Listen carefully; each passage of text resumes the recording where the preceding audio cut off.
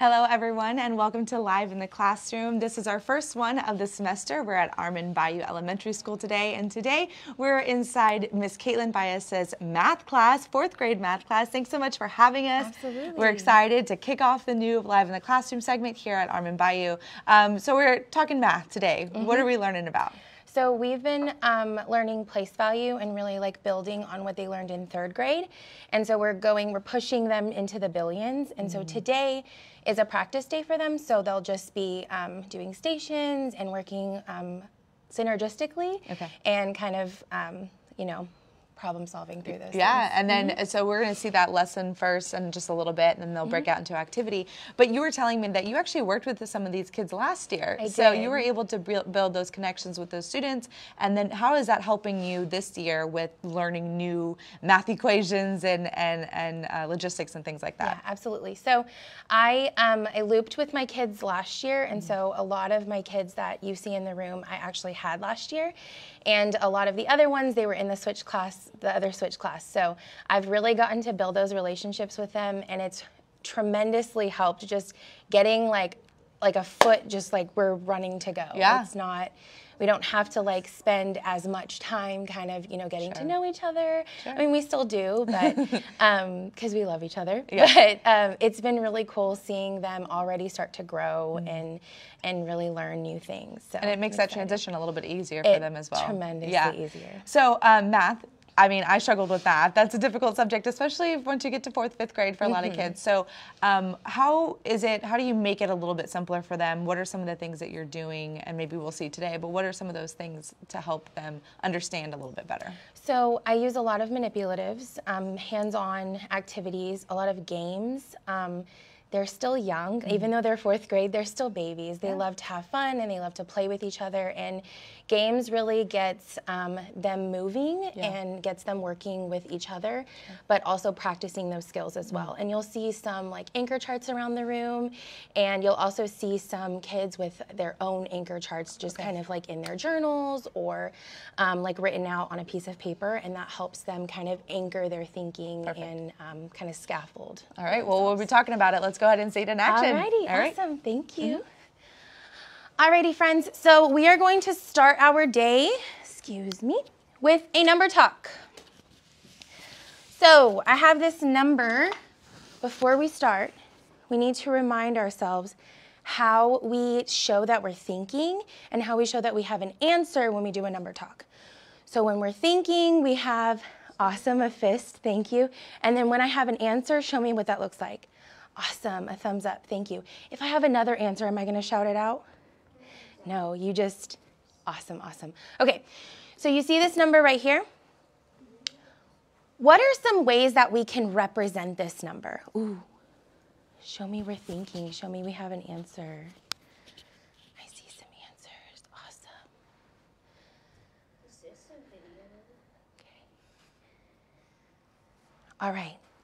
I'm going to share in 5 seconds. I'll give you 5 more seconds to think. 5, 4. Okay, who would like to share? Clifton? I thought of standard form, expanded notation, and expanded form. Okay, can you tell me one of those things? Expanded notation. Okay, how would I write this in expanded notation?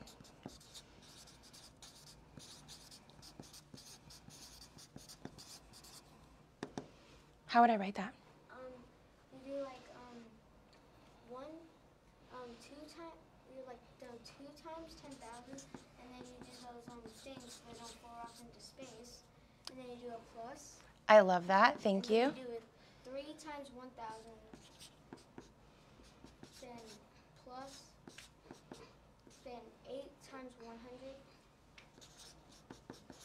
I'm loving this thinking, thank you. 8 times 8 times 1. Ooh, I noticed how how Clifton didn't give me anything about the tens place. Why would he do that? 8 and E, why would he do that? There is no tens place. There is no tens place. It's just Yeah. a prime number. Yeah, could I do that though? Could I write it down? Could I write 0 times 0? Absolutely. Does anyone have another way that we could represent this number? Alessia? Expanded form. Okay. What would that look like?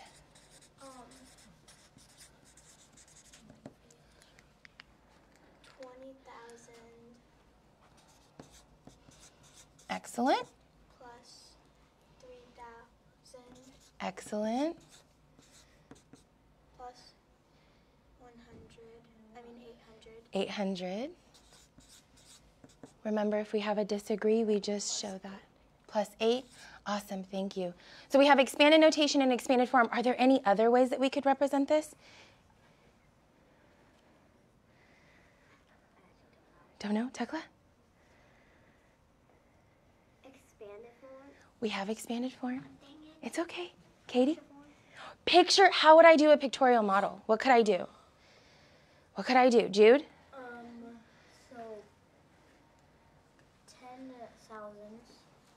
10,000. 10,000s. How many 10,000s? 10.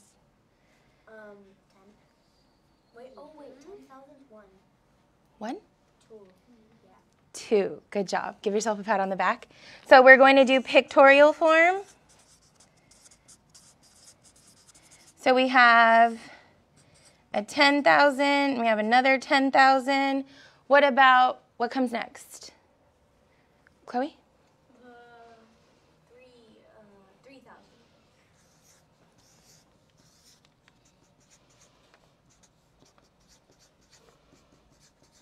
Okay, and then what comes next? Can you see? 800. Okay.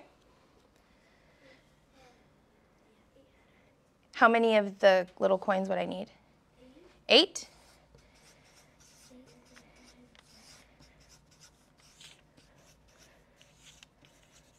Ooh, my handwriting. 5, 6, 7, 8. And then what comes next, Kylie? The 8 ones.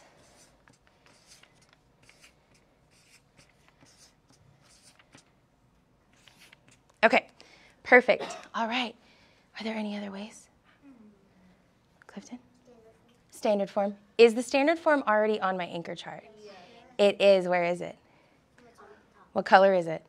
Pink. It's pink.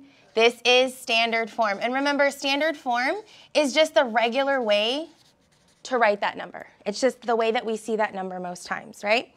Okay, so what we are going to do today is, much like we did yesterday, we're going to do the stations for our place value practice, okay?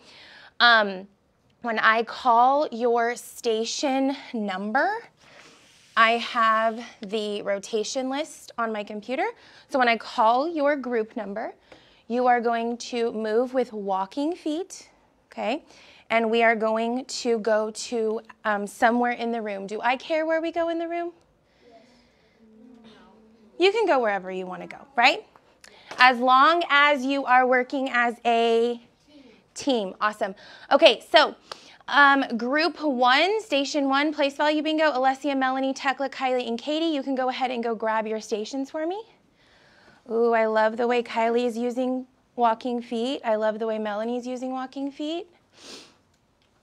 And remember, friends, that if those math tools that we have over there in our math manipulative bins, those are there for you to help you, okay? Not just for decoration, use them, all right? Station 2, place value match, Aiden, D, and Mayrella. You may go get your station. Thank you for walking feet. Station 3, greater than, less than, Clifton and Bradley, go ahead. Station 4, who's the greatest? Najee and Jude, thank you, thank you.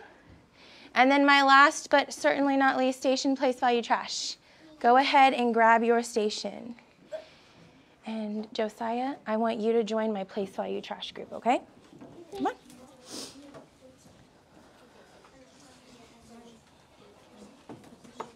Pick a spot in the room. Did you grab your recording sheet? Mm-hmm. Yep, you just take one.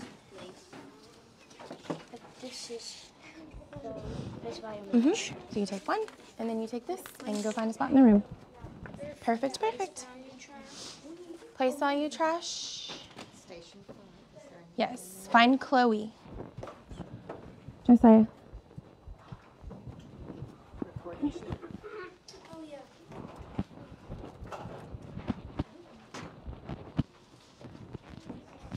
not this one.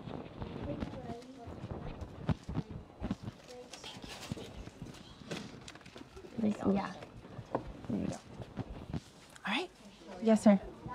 Oh, you got it? It's right there. Good job. Good job, good job.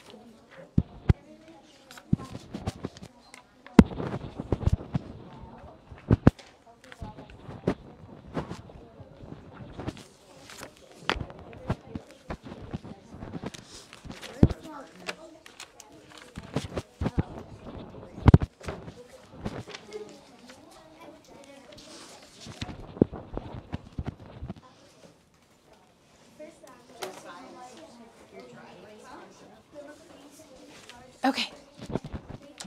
We getting started? No, you can have a pencil. There's pencils over there. Okay. Najee, make sure that you bring your...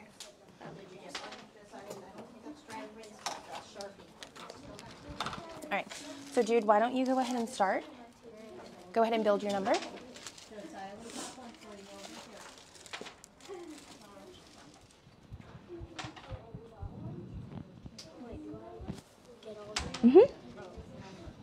You can start with whatever number you want. Remember?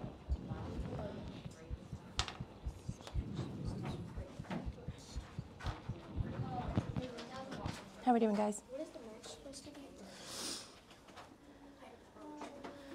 Like the other number?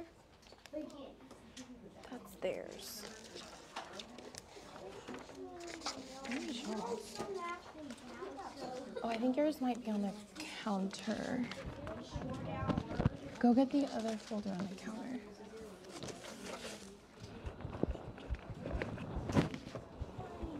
Hey, Aiden, that's for these two. This is your recording sheet. Sorry. Don't know how they got all mixed up. There's one for you. Okay. Wait, where's the paper that went inside of it, Najee? Where's the other paper? Go grab that. You need that. Thank you.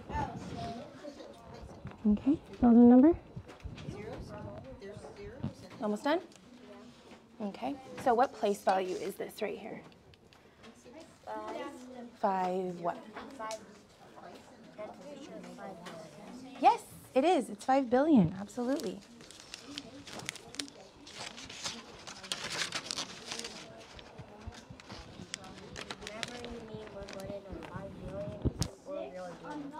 It's a lot, huh?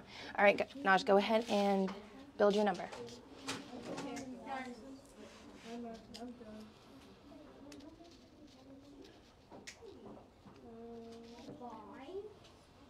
Keep building. All of them up. Jude filled them all up, so you fill them all up. All right, I'm going to come check on you. Remember, when you're done, Jude, when you're finished, when he's finished building, you're going to compare these two numbers. Capiche? All right. Yes. Uh-huh.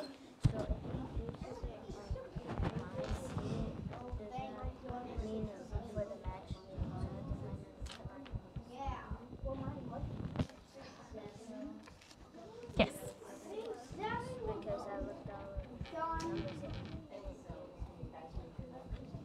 So you're going to find a match. And if there, but does it? And if there's the expanded form, then the underlined makes a match. Absolutely.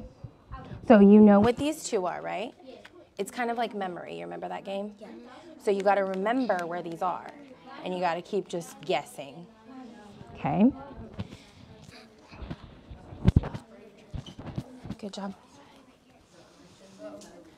Okay, how's it going over here? Good. Let's see what we're doing. Okay, go ahead. Any number greater than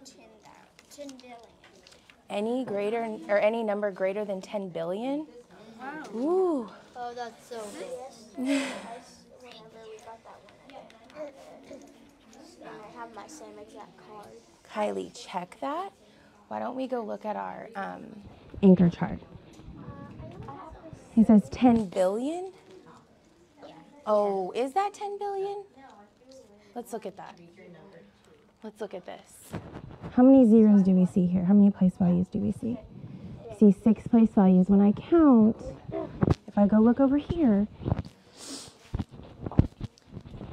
if I count ones, tens, hundreds,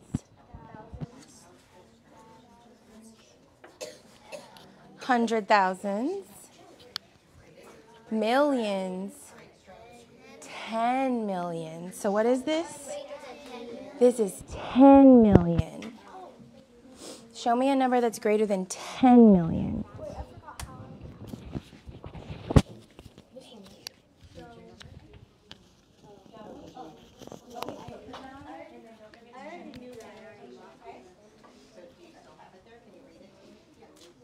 All right, that wraps up our first live in the classroom for the fall semester of 22-23 school year. We'll see you next time.